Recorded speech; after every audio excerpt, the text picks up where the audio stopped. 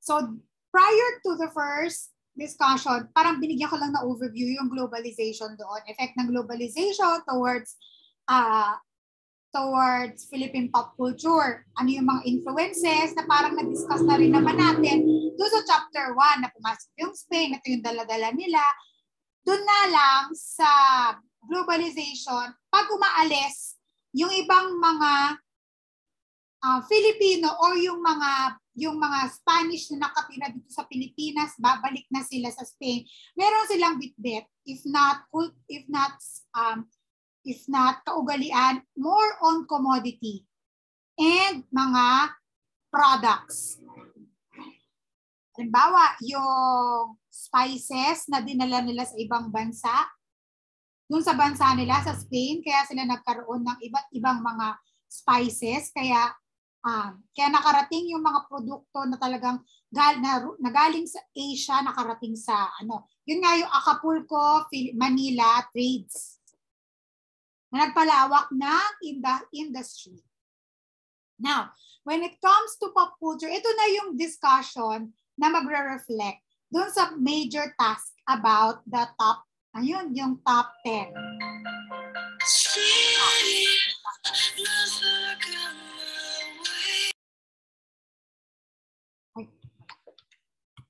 Yan. Sige.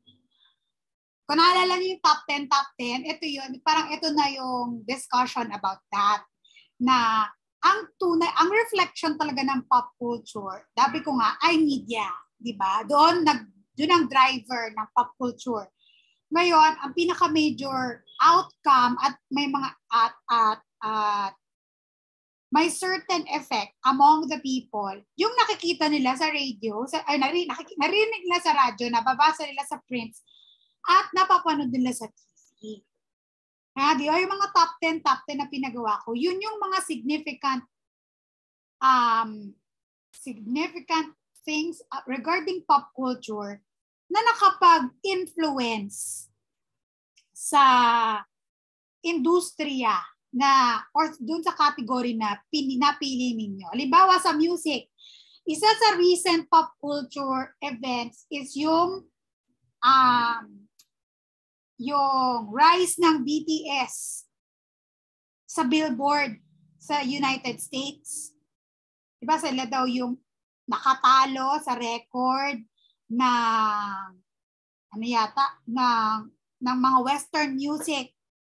At sila yung unang Asian group na nakapag-set ng ganong record. It's a significant pop culture event for Asian people and for Koreans. Diba? So, yun, related sa music. At saan natin naririnig na i-stream yung mga yan sa YouTube? Saan natin naririnig pa? Sa Spotify.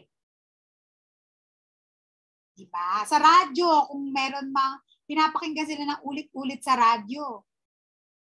Alam ko sa billboards, ganun eh. Meron pa rin silang radio station sa United States eh. Nag-guest nga yung BTS nga, nag-guest sila sa mga TV shows at saka sa radio stations, di ba? So buhay pa rin yung ganong industriya ng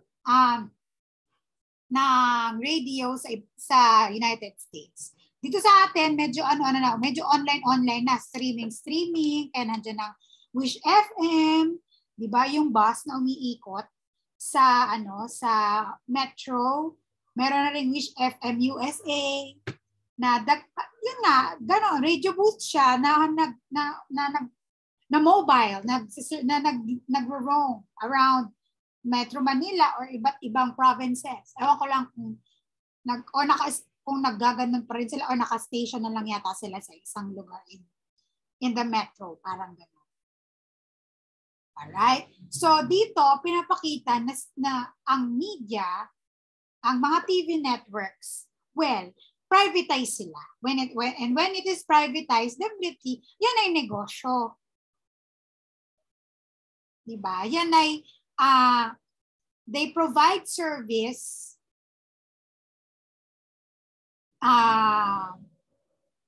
but then they are ano yun, they are still a business. Pero free TV, bumabawi sila sa advertisers. Kaya nga nauso nung araw yung ano yung hanggat may nanonood, hindi natatapos yung never ending yung teleserye. Diba walang si Probinsyano? Diba walang hindi matatapos kung hindi nag-pandemic, hindi matatapos si Probinsyano. Diba? And nagkaroon lang ng toning down of TV production dahil sa pandemya. Pero nakakabawi-bawi na sila. Diba? Dahil meron ng live streaming. Si Tulfo, hindi man sila nag-air sa station, sa TV5 station, ng TV talaga, bato ng signal, radio waves pa rin yun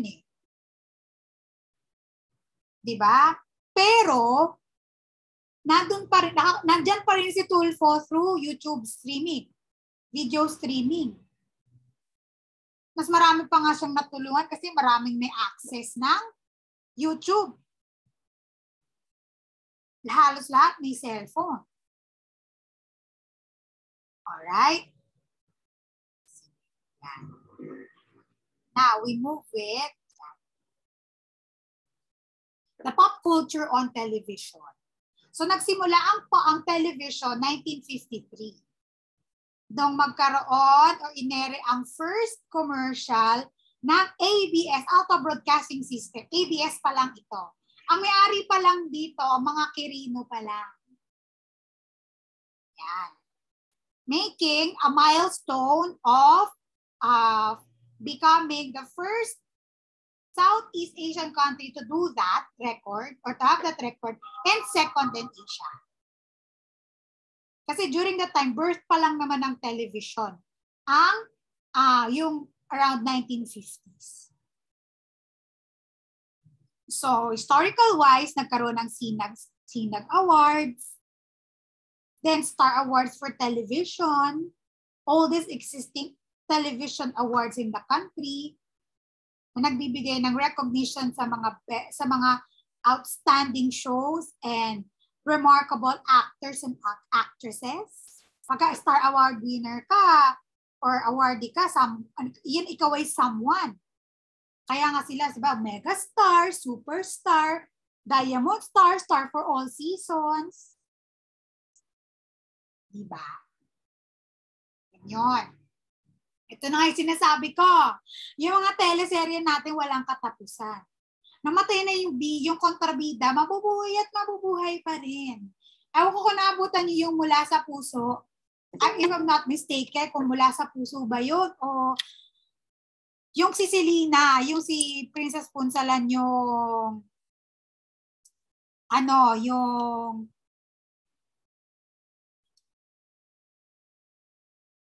si Princess Punsalan yung bida. Ay, bida, kontrabida pala. Alam ko Mula sa Puso yan. Si Selena yung pangalan niya. If I'm not mistaken, ha? O, tama. Yun. Namatay, sumabog na yung kotse niya doon, namatay na siya doon. Meron pa nga akong napanood dati, yung binauna ng buhay, nilibig na ng buhay, nakabuhay, na ano pa, I mean, alam mo yun sa zombie, pag pinapakita yung kamay na gano'n sa ilalim ng lupa, nakakatakot. May gano'n pa eksena. Hindi na realistic, binubuhay pa rin nila yung kontrabida kasi parang, kumbaga, hindi magiging patok yung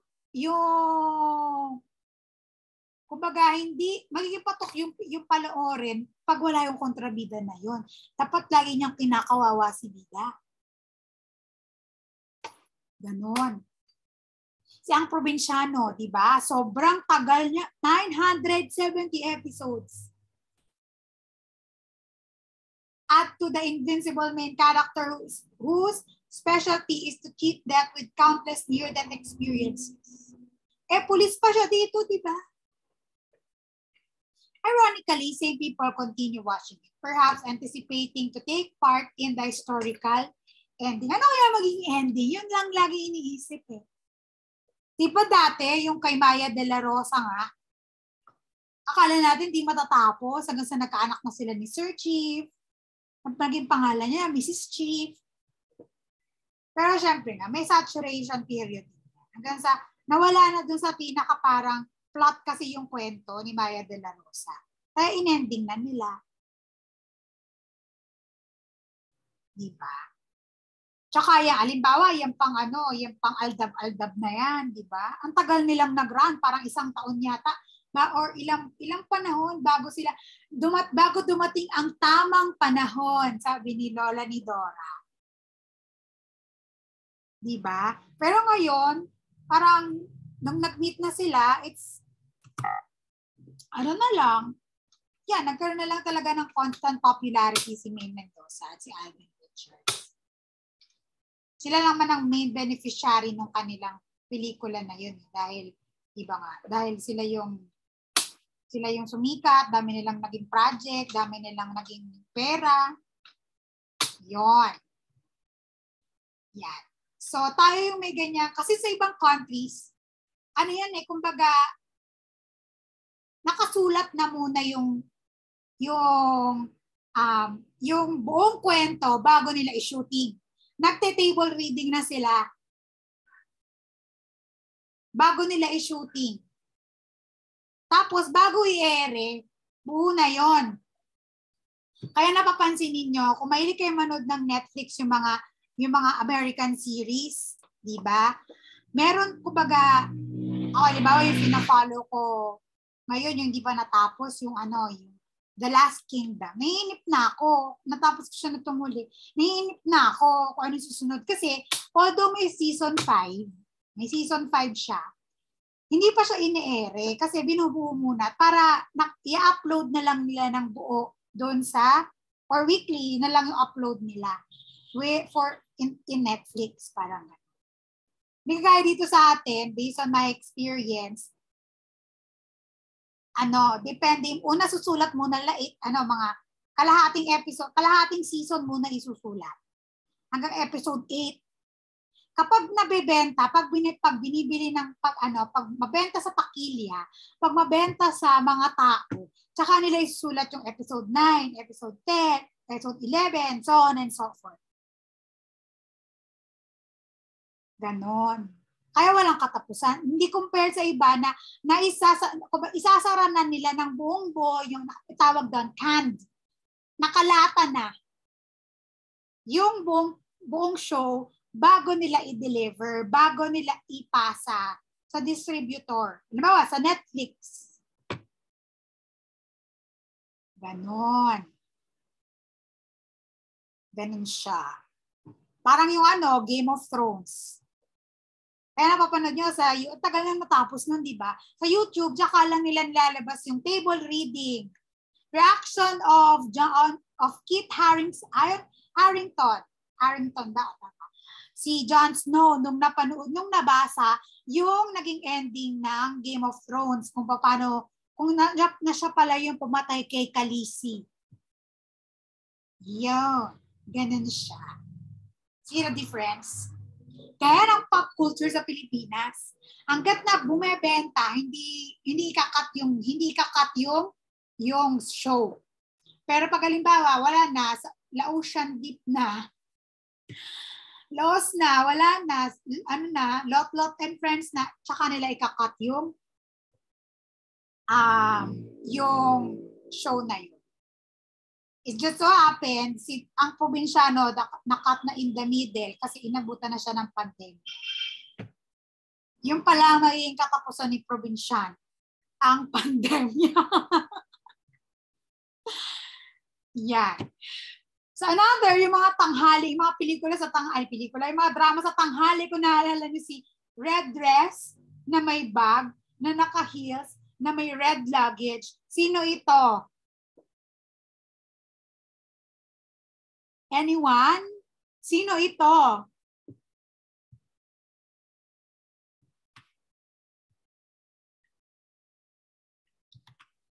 Naalala niyo ba? Ano po, ma'am? Pakiulit po. Sino ito na sino? Sino?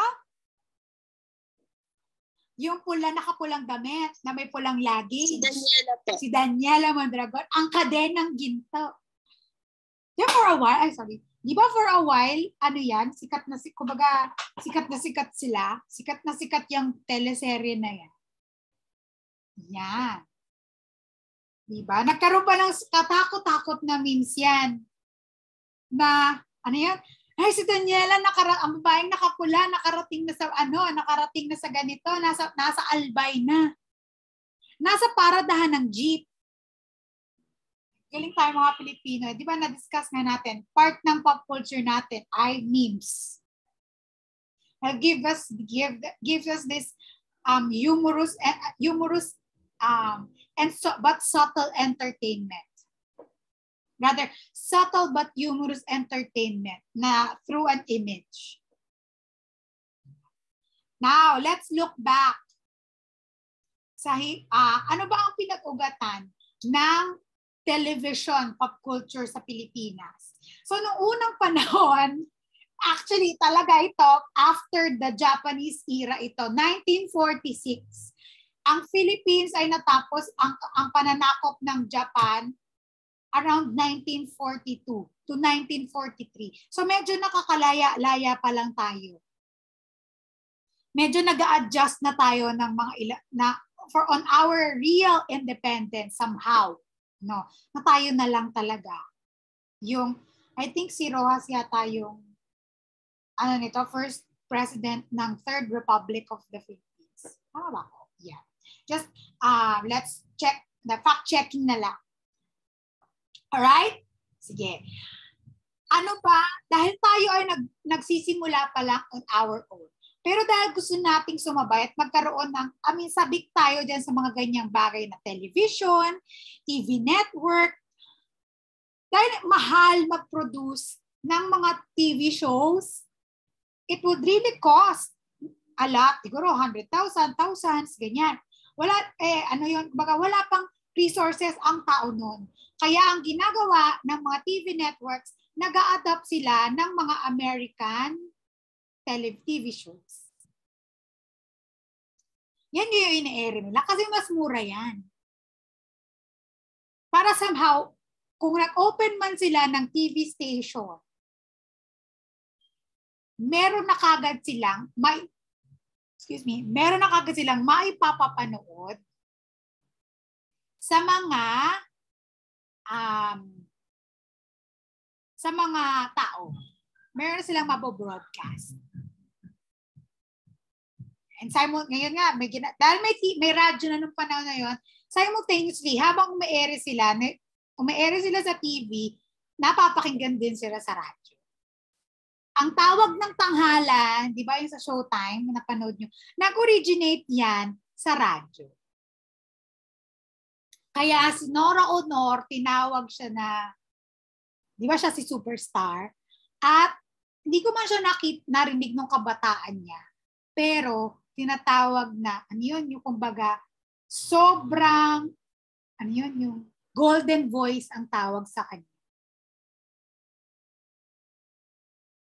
Kasi parang sa radyo pa lang ata siya noon sumali. Itong kwento kotsero, di ko lang masyado naabutan to. And Student Canteen, medyo matatandang panoorin na to. Tapos yung mga American shows from the past, hindi ko lang alam, hindi ko na naabutan to, 1946 ito.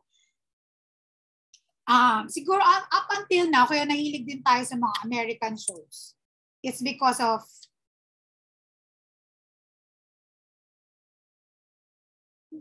because of that historical influence or dyan yung pinag-ugatan.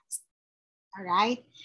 Next, syempre because nagkaroon ng pangangailangan sa mga transistor radio at mga TV sets, ito si Radio Wells, na dating manufacturer or na manufacturer ng radio, nag-manufacture na siya ng TV. Yan. So 1958, nagkaroon na ng Yung mga imported TV, pinaalis. And then lesser ang TV shows for Americans para magkaroon ng way for the locally produced. If you would remember, dati 'di ba sa Channel 7 puro ewan ko lang kung buhay na kayo noon, pero nung panahon namin mayroong isang panahon na nauso na puro K-drama yung pinapalabas sa prime time, after balita. Tapos, sa Channel 7, ang pinapalabas yung mga anime. Baga parang Monday, parang ang pinaka main event.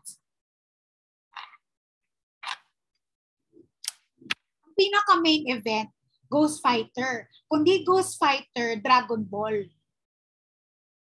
Tapos, yung after that, iba-iba na. Monday, parang Reka. Tapos, Tuesday, parang yung Gundam. 8 p.m. yata to or mga 9 p.m. Tapos, Wednesday, yung Hunter x Hunter yata yun. Kasi natatandaan ko yung Friday, Fushigi Yugi, favorite ko yun. Ganon. Alam ko yung pang Thursday. Robot din yun eh. Nakalimutan ko yung pang Thursday. Mazinger Z yata. Yun. So, pinaka main event doon, nagsasalitan lang si Ghost Fighter at saka si Dragon Ball Z. Kahit ulit-ulit yun, panonoorin ko yun. Actually, buong pamilya namin, pinanonood yun. Tapos, tagalize na siya. Kaya ito yun, kung mapapalitan, parang nangyari nga to during the time na maraming anime shows. So ngayon, nagkaroon ng batas na dapat unahin munang ipalabas ang mga locally produced shows. Hindi man siya live, yung mga drama na locally produced. Sorry. Bago yung mga foreign. Either anime man yan, o kaya kung iyan man ay kung yan man ay K-drama. Kaya napapansin nyo yung mga K-drama sa gabi pinapalabas. O kaya tanghali bago mag-Itbulaga or bago mag-showtime. Mga alas 10. Ganon. O kaya sa hapon, after ng showtime at ng Itbulaga. Bago yung, it's either bago magbalita o yung mga pang alas 3, pang alas 4. Ginagawang in-betweens. Kasi parang di daw natin hindi natin sinusuportahan yung sariling atin pagka yung inuuna natin yung sa foreign. Yan. So year 1955, binili na ni Lopez, ng mga Lopez, yung ABS kay Quirino. Kaya tinawag silang naging radio station sila, DZXL TV. Radio station /TV.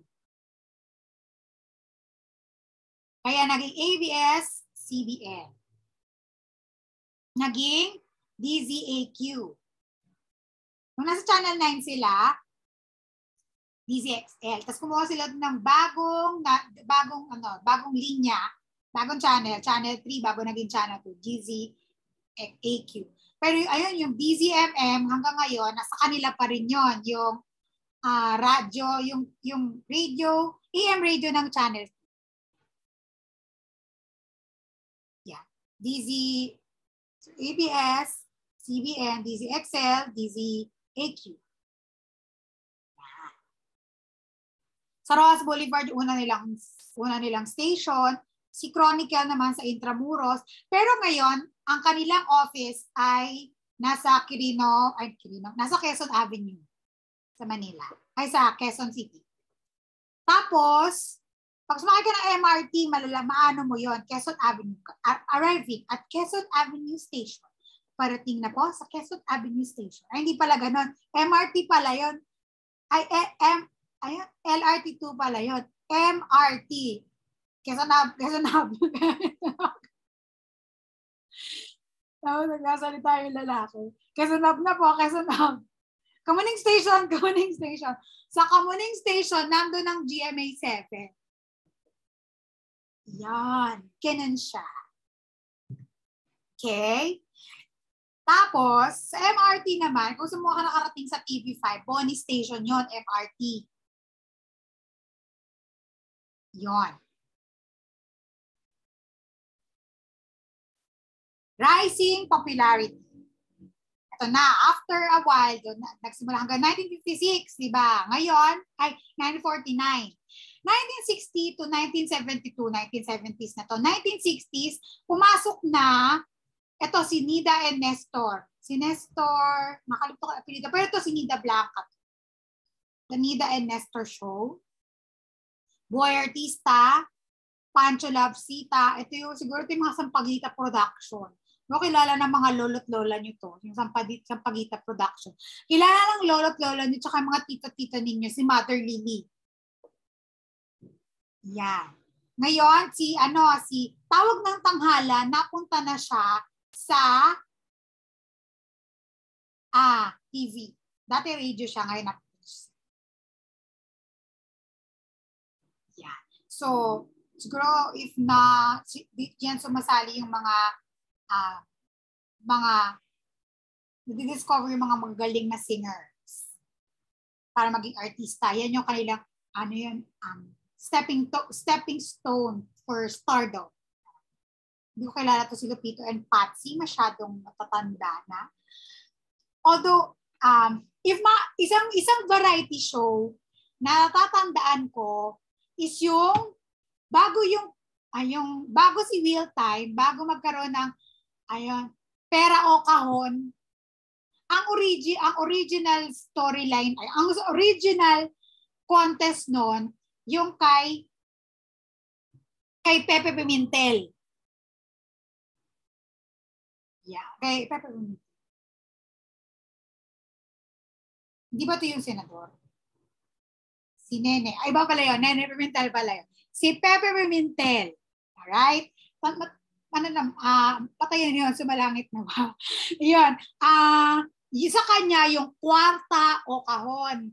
Same concept. Mamimili parang maglalagay ka mamimili ka anong kahon, tapos tatawaran. Parang halimbawa, dun sa, hulaan mo alin yung box na may 1 million, tapos tatawaran. Basta parang pera o bayong, kwarta o kahon. Yung basta yung ganong konsepto. Doon ang galing yon sa kwarta o kahon. So, papimiliin ka, tatawaran nyo, 5,000, pera, o kwarta, o kahon. Yon. I think pati sa channel, Itbulaga ginagawa din yata.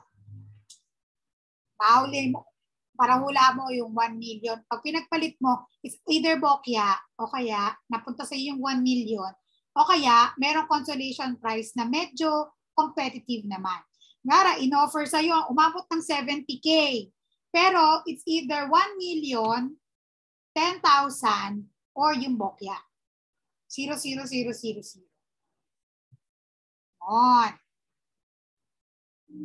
Bago, yun ang historical background nun. Si kwarta o kahon. Yan. Pero, na siya, bagong version na siya ngayon, yung pera o bayong, pera o kahon, parang yun nga tayo, nakalimutan ko. Basta yun. Yung may tinatagong pera, matagal ng strategy na pa-contest. Alright? 1960s, yung dating ABC5, yung TV5 rather. Yung TV5 ngayon, ang pangalan niya ABC5 nung araw. DZTM TV, Channel 5. The Big News in English. And The World Tonight in English on ABS-CBN. Ang mga news delivery nung araw ay in English. were the two news programs on Philippine television.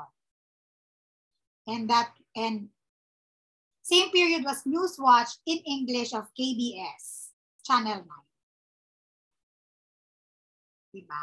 So the big, ewan ko kung matanda na rin to, pero naabutan ko to, bata pa ako. Parang natapos lang to around 2000, parang gano'n. Napalitan na ng pangalan, News TV yata. Ay, TV5 News, parang gano'n. Action, balita. Yun. Tapos, ayun, Action 5. Parang gano'n, may gano'n yata. The big news. Puro English pa ang delivery ng news ng araw. Kasi nga may influence pa tayo ng American regime. Tapos, yung Filipino language na Filipino language na yung news programming, ABS-CBN na nagpasimula. Balita ngayon.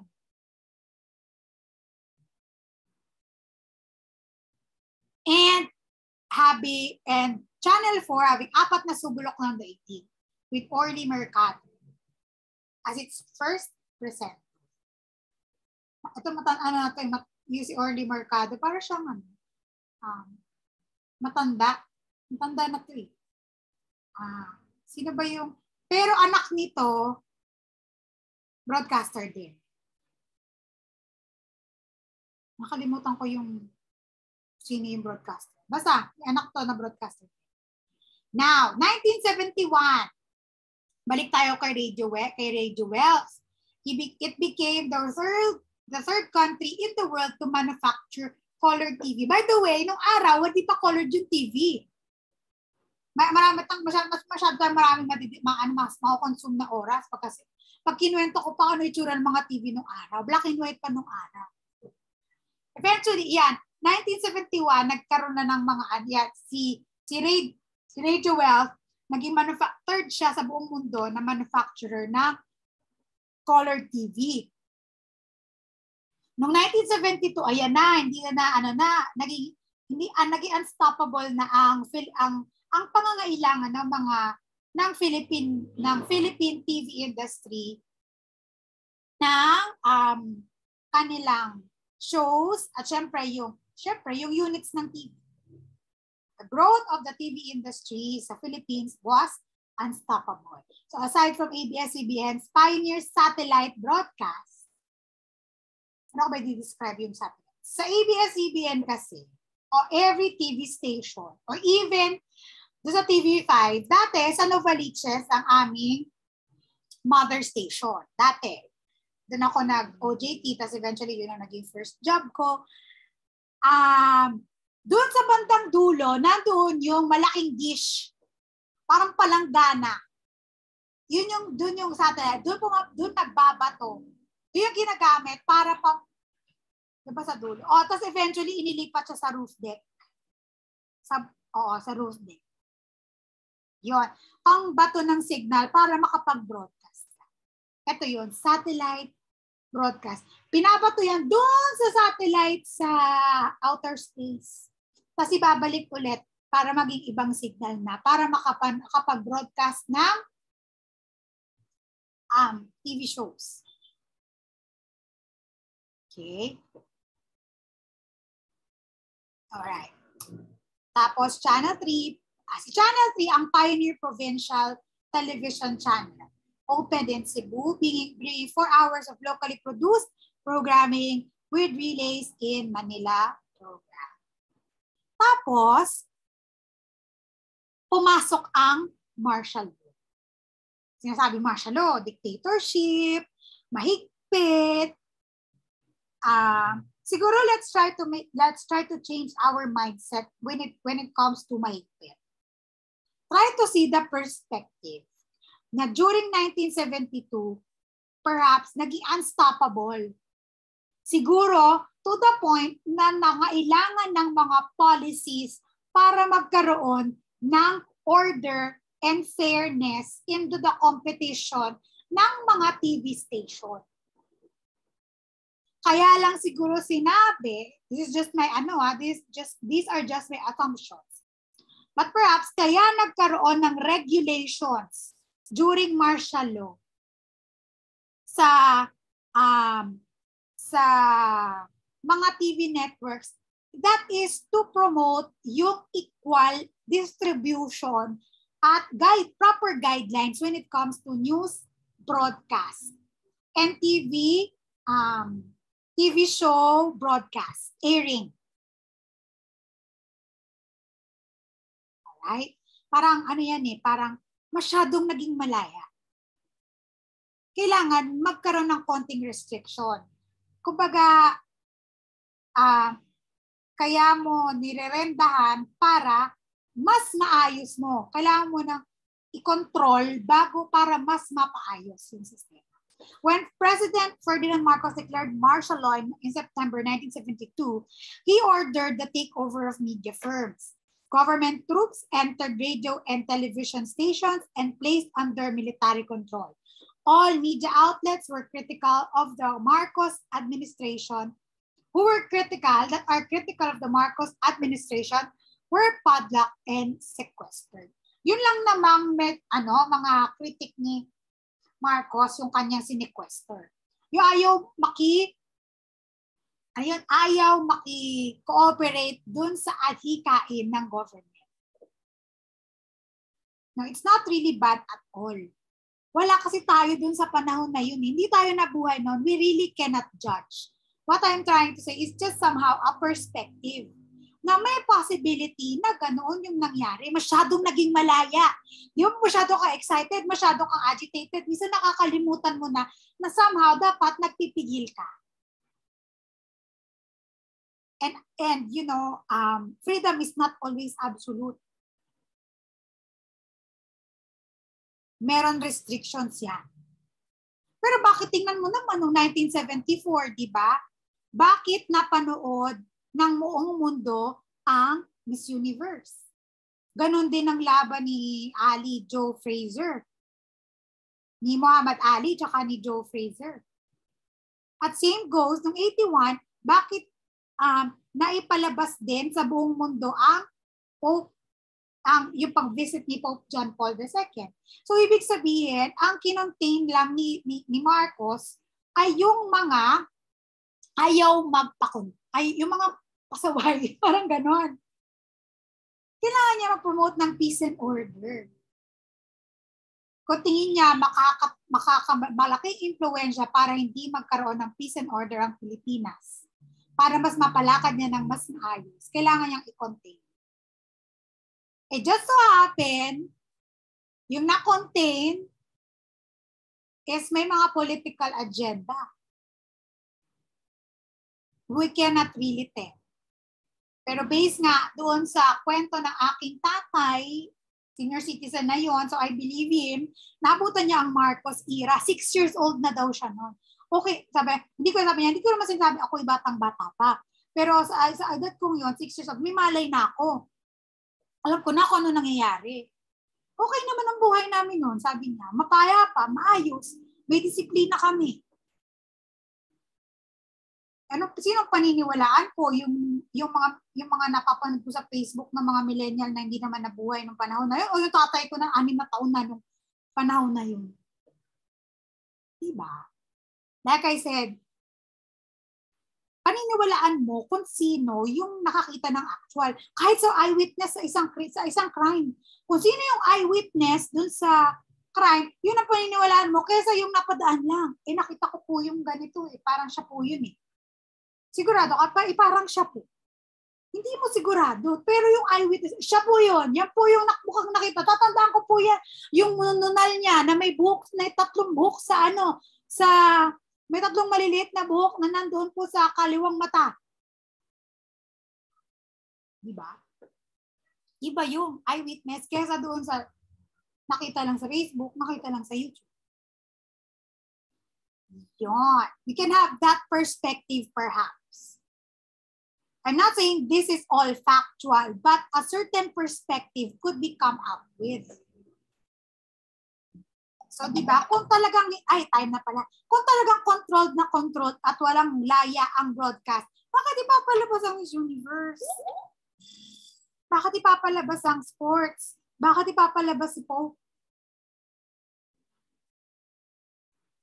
ito ay reason behind this ay yung adhikain, dagdagan ko lang, yung adhikain ni Imelda Marcos on promoting culture. Ang puso ni Imelda, gusto niyang makilala ng buong mundo ang kultura ng Pilipino.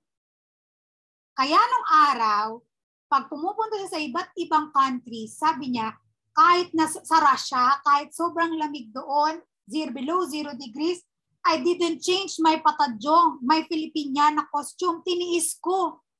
Because I am not there as Imelda Marcos. I am there as a Filipino, bearing my culture. And my culture is, wearing this Filipiniana, bit-bit ko ang kultura at ang watawat ng Pilipinas. In a figurative manner. At lagi isang eroplano bit-bit niya pag bumibisita siya sa ibang bansa. Kwento lang ng tatay ko yun. Bakit? Kasi instead na ang dalhin niya ay mga mamahaling regalo, ang dala niya kultura ng mga Pilipino. Nagpe-presents ang mga Pilipino ng cultural dances. Ino-offer niya as entertainment to the kings, to the prime ministers of the world and on the world leaders na binivisit niya. Para makilala ng buong mundo ang richness and beauty ng culture of the Philippines. Kaya maging maganda ang tandem ni Ferdinand Marcos at ng kanyang may bahay. Sige, tuloy na lang natin tong discussion na to next meeting, tong martial law period na to. Alright? Stop ko lang. May record